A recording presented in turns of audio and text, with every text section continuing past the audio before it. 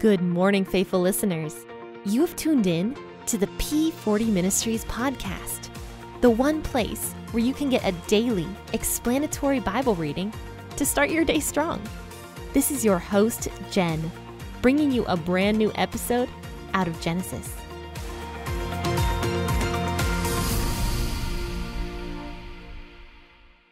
Hi, good morning, friends and faithful listeners. Thank you so much for tuning in this morning to the P40 Ministries podcast with Jen, the host, which is me. And so let's go ahead and read Genesis chapter 47, verses 13 through 31. We will finish out this chapter of the Bible this morning. So grab your Bible in whatever version you prefer, but I will be reading out of the WEB version this morning. There was no bread in all the land, for the famine was very severe, so that the land of Egypt and the land of Canaan fainted by reason of the famine. Joseph gathered up all the money that was found in the land of Egypt and in the land of Canaan, for the grain which they bought. And Joseph brought the money into Pharaoh's house. When the money was all spent in the land of Egypt and in the land of Canaan, all the Egyptians came to Joseph and said, "Give us bread, for why should we die in your presence? For our money fails." Joseph said to them, "Give me your livestock, and I will give you food for your livestock, if your money is gone." They brought their livestock to Joseph, and Joseph gave them bread in exchange for the horses, and for the flocks, and for the herds, and for the donkeys, and he fed them with bread in exchange for all of their livestock for that year. When that year was ended, they came to him the second year, and said to him, "We will not hide from my lord how our money is all spent, and the herds of livestock are my lord's. There is nothing left in the sight of my lord but our bodies and our lands. Why should we die before your eyes, both we and our land? Buy us and our land for bread, and we and our land will be servants to Pharaoh. Give us seed, that we may live and not die, and that the land won't be desolate." So Joseph bought all the land of Egypt for Pharaoh. For every man of the Egyptians sold his field, because the famine was severe on them, and the land became Pharaoh's. As for the people, he moved them into the cities from one end of the border of Egypt even to the other end of it. Only he didn't buy the land of the priests, for the priests had a portion from Pharaoh and ate their portion which Pharaoh gave them. That is why they didn't sell their land. Then Joseph said to the people, "Behold, I have bought you and your land today for Pharaoh. Behold, here is seed for you, and you shall sow the land. It will happen at the harvests that you shall give a fifth to Pharaoh, and 4 parts will be your own, for seed of the field, for your food, for them of your households, and for food for your little ones." They said, "You have saved our lives. Let us find favor in the sight of my lord, and we will be Pharaoh's servants." Joseph made it a statute concerning the land of Egypt to this day, that Pharaoh should have the fifth. Only the land of the priests alone didn't become Pharaoh's. Israel lived in the land of Egypt, in the land of Goshen, and they got themselves possessions therein, and were fruitful and multiplied exceedingly. Jacob lived in the land of Egypt 17 years. So the days of Jacob, the years of his life, were 147 years. The time came near that Israel must die, and he called his son Joseph and said to him, "If now I have found favor in your sight, please put your hand under my thigh and deal kindly and truly with me. Please don't bury me in Egypt, but when I sleep with my fathers, you shall carry me out of Egypt and bury me in their burying place." Joseph said, "I will do as you have said." Israel said, "Swear to me," and he swore to him. Then Israel bowed himself on the bed's head. This entire chapter, minus the first portion of it that we talked about on Monday, is basically all about how smart Joseph really is and how he saved the entire nation of Egypt and also made Pharaoh, at that time, extremely wealthy. So basically in verse 13, it says that there was no bread at all in the land. The famine was so severe, so much that the land of Egypt and the land of Canaan fainted. So people were not able to produce crops anymore. People were so sick and so hungry, and the land was laying desolate because nothing was growing. Perhaps there was no rain for almost 7 years. Who knows how this famine took place? Perhaps locusts came through and devoured everything. I don't know how this famine came about. It doesn't say, but we do know that this was just a bad famine. So bad that people were starving. So they all come to Joseph and they're basically like, why are you allowing us to die? We don't have any more money left. We can't buy this grain that you stored up in these storehouses. We need food, but we can't buy anything. So Joseph said to them, he's like, okay, well then I will take all of your sheep and your herds and your cows and your donkeys and everything like that as payment for your grain this year. So that's what happened. The people were really happy with that statement, and they brought all of their animals to Joseph, and they became Pharaoh's animals. And perhaps Joseph still allowed the people who had those animals to tend to them, but one way or the other, all of them now belonged to Pharaoh. And for that entire year, because of that, Joseph ended up feeding the people in exchange for all of their animals and their livestock. So after that, it says that after that year had passed, the people were hungry again. They gathered to Joseph, all of these people, and probably not all the people of Egypt, but probably a good plenty of them came to Joseph to once again ask him for food for the entire year. Maybe it was like the mayors of each individual city or something like that, or whatever they had back then. But one way or the other, all of these people gather to Joseph, and they're like, look, you saved us last year by buying all of our livestock and all of our animals and stuff like that, and we appreciate that, but we're starving once again, and we know that there's still more grain here in Egypt, so here's what we want to do in exchange for that grain. And since we have no money, we will actually sell our land and sell ourselves to Pharaoh. And it says here in verse 19, they say, why should we die before you, both we and our land? Buy us and buy our land in exchange for the grain. And we and our land will be servants to Pharaoh. And he says, they also say, please give us some seed so that we can actually start sowing the land again, start producing crops once again. So this was probably the end of the famine, I'm going to guess, if they're asking for seeds from Joseph as well. So they say, give us seed that we may live and not die, and that the land won't be just desolate. Joseph agreed with them, and he ended up buying up all of this land. It says that every single person who owned a land in Egypt sold their land to Pharaoh. Every single person. And that is significant because now Pharaoh literally owns the entire nation of Egypt. He doesn't just rule it. He now owns it. So Pharaoh became insanely wealthy pretty much within a couple years. And not only was he wealthy, but he also had so much power at this point. And it says that the people were pleased to do this because they were starving. Their families were starving. What good is their land if they have no food?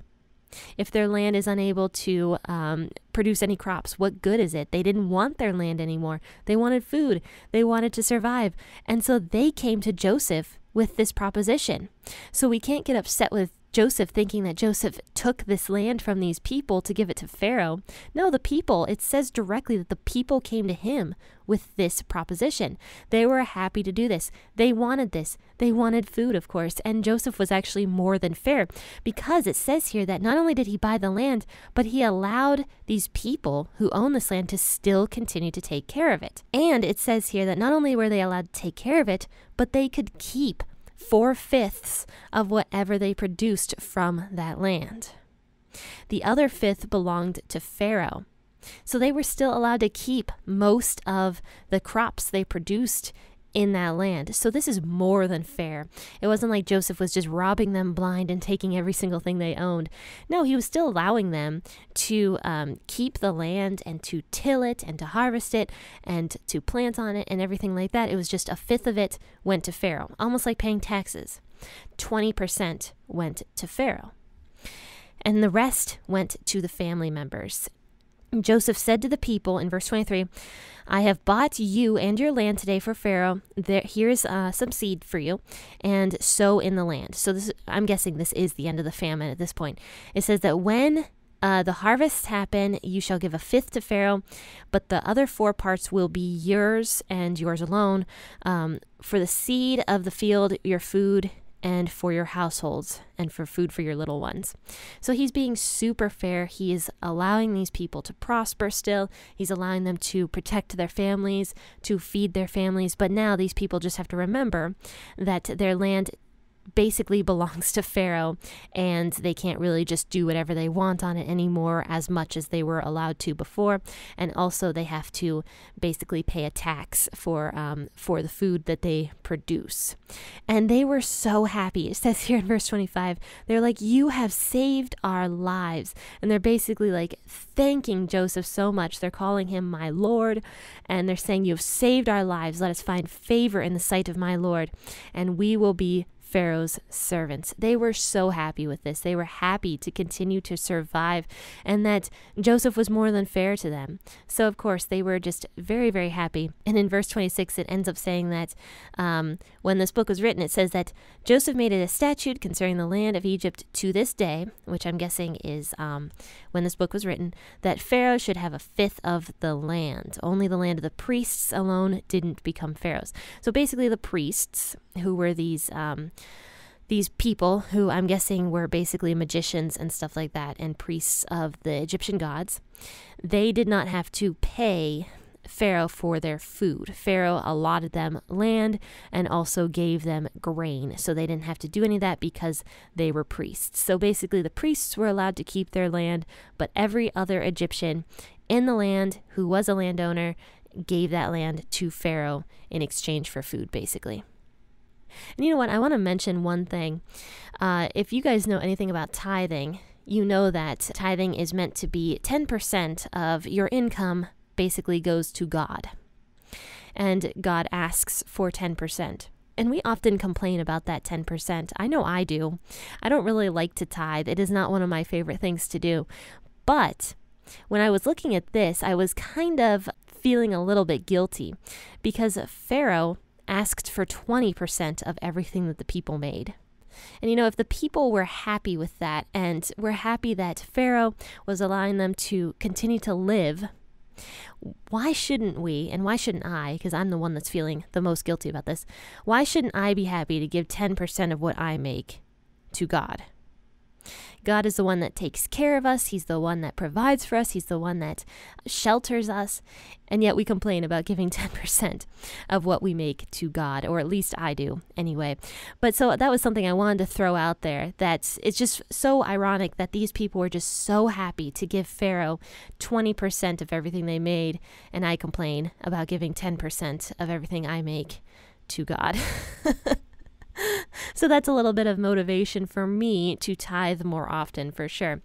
But anyway, moving forward in verse 27 to the end of the chapter, it says here that Israel lived in the land of Egypt. So Jacob lived in Egypt, in the land of Goshen. And it says that they multiplied. Basically, they had lots of kids and grandkids and everything like that. And it says that Jacob lived in the land of Egypt for 17 years. So he didn't die right away. He was still, he was very old when he came to the land of Egypt. He was 130 years old, and he lived for another 17 years at this point. So he was 137 years old, I believe. I'm sorry, 147 years old when he died. And so he had a good long life left to live with his son Joseph. I am sure he was so excited to be in Egypt and to be near to Joseph. But it says here that in verse 29 that the time came near that Israel must die. He called his son Joseph and said to him, "If I have found favor in your sight, please put your hand under my thigh and deal kindly and truly with me." I don't know if you guys remember the episode I did a long time ago about putting the hand under the thigh, but that was something that was an ancient ritual, basically. The person who wanted something to be done for them would ask the recipient to put their hand under the thigh, which is the bottom part of the leg.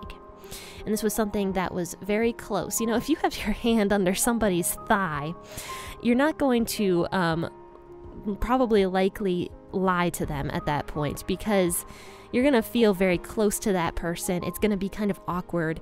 And so this was an ancient ritual that they used to do with putting the hand under the thigh. So basically, Jacob asks Joseph to do this. He says, "Put your hand under my thigh and promise me that you are not going to bury me here in Egypt. I want to be buried where my father was buried, where Isaac and where Abraham were buried. Please carry me out of here when I die and let me rest with them," is what it says. And Joseph promises. He says, "Yes, I will do that for you."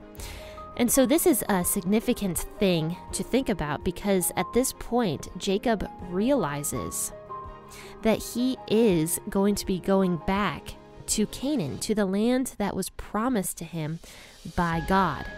And so he recognizes that he is the person that is going to continue the heritage of the Jewish nation. And this is why he asks Joseph to carry him out of Egypt, because that is not where his family is going to be for very long. And so he says, carry me out of here and bury me there. And it says that Israel basically said, swear it to me. After Joseph was like, yes, I'll do that for you, Israel's like, swear it to me. And it says that Joseph swears it to him that he will not bury him in Egypt. And it says, then Israel bowed himself on the bed's head. So I don't know if that means he died. I'm going to guess no, he did not die at that exact moment. Or perhaps he did. But the reason I'm guessing no is because of the next chapter that we will talk about on Friday. So join me then at 6 a.m. But friends and faithful listeners, until then, happy listening and God bless.